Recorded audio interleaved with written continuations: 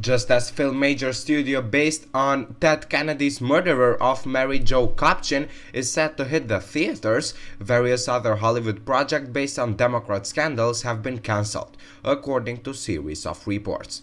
In one case, executive producer Ryan Murphy said he will not proceed with his announced plan to debut a fourth season of American Crime Story based on the Bill Clinton and Monica Lewinsky sex scandal. Murphy revised this decision to feature the Clinton scandal had already optioned authors of CNN legal analyst Jeffrey Toobin's 2000 book A Vast Conspiracy, the real sex scandal that nearly brought down a precedent to use as source material, scoffing about the storyline and saying that only Lewinsky should tell her story. The History Channel series named The Breach, Inside the Impeachment of Bill Clinton, was meant to be a full examination of Bill Clinton's relationship with the White House intern Monica Lewinsky, the days leading to Clinton's impeachment in the House of Representatives in 1998.